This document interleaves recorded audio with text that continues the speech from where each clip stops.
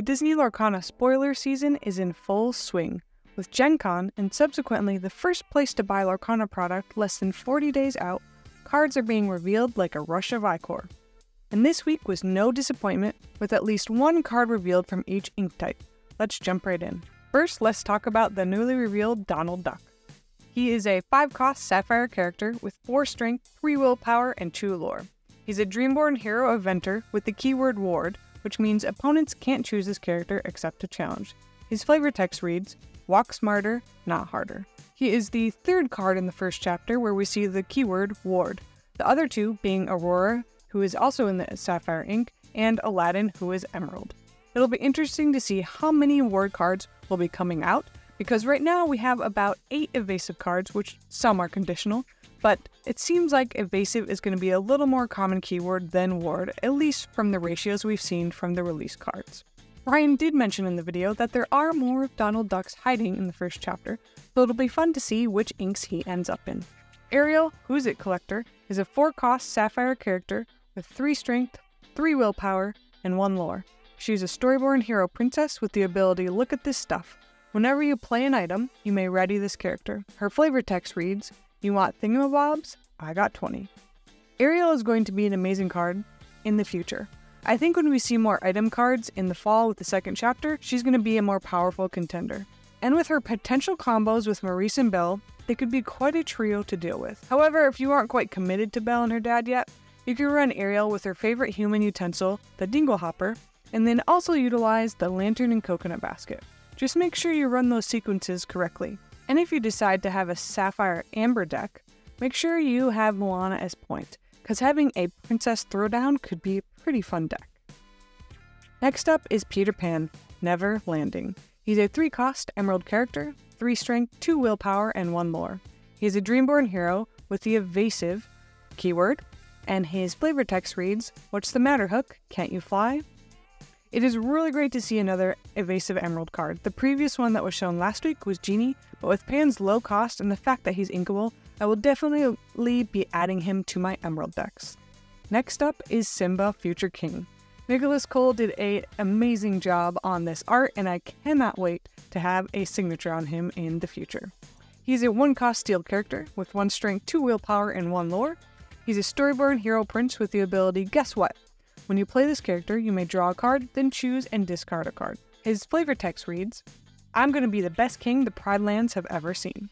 Simba's Guess What ability is a great way to get some early card hunting in. We'll have to see how he measures up with the other low-cost steel characters being Captain Hook and Goons. Having an early 2/2 on the board with the Goons is safer than Simba in my opinion, and having Hook to challenge other low-cost characters is an important early steel drop. I'll have to keep testing Simba out to see if his ability is worth swapping for the lower strength cost. Next up is Maui Demigod. He's an 8-cost Amber character with 8 strength, 8 willpower, 3 lore. He's a Storyborn hero deity, and his flavor text reads, "When the gods gift you a boat, you take it. The boat's owner is optional." This is the highest strength and willpower card to date, but to be honest, I don't see myself building my steel decks around him. His willpower is absolutely insane, but by turn 8, I would rather throw Gantu down with his under arrest ability. But we will see. Time will tell, and maybe Maui will make his way into my deck. Next up is Stitch, Carefree Surfer. He's a 7-cost Amber character, 4 strength, 8 willpower, and 2 lore. He's a Dreamborn hero alien. His ability Ohana, when you play this character, if you have 2 or more characters in play, you may draw 2 cards. His flavor text reads, "So you're from outer space, huh? I hear the surfing's choice." This legendary Stitch is beautiful. If you can get him down, then that 2-card draw and later gameplay will be a huge advantage to your hand. Next up is Rapunzel, Letting Down Her Hair. She's a 6-cost Ruby character with 5 strength, 4 willpower, and 2 lore. She's a Dreamborn hero princess, and the ability Tangle, when you play this character, each opponent loses 1 lore. The flavor text reads, "Who are you and how did you find me?" Rapunzel is going to be a great card to add to a multiplayer deck. Right alongside Aladdin, they are both high-cost characters.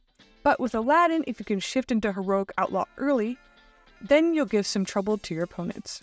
And if you can bounce Rapunzel back into your hand with some of the current Emerald cards, your opponents will be in for a world of hurt.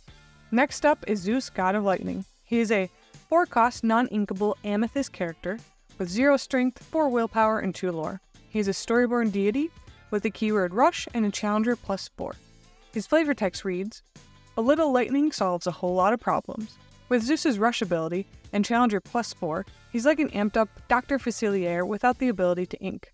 But I think this is a solid card and I will be adding him to my Amethyst decks in the future. Last but not least is the beautiful official Ice Deliverer Sven. He's a 6-cost Amethyst character with 5 strength, 7 willpower, and 1 lore. He's a Storyborn ally and is a vanilla card with the flavor text reading, "Reindeer coming through!" Being that this card is vanilla is a little bit of a bummer, but that is being offset by his 7 willpower. He's not as hefty as Maui, but in my opinion, Amethyst really needed a card like Sven. Jafar was currently the highest willpower, and this ink at only 5, and I'm glad we are getting some balance on the higher end. Thank you for joining for this video. We will see you in the next one, and make sure you like and subscribe for more Lorcana content.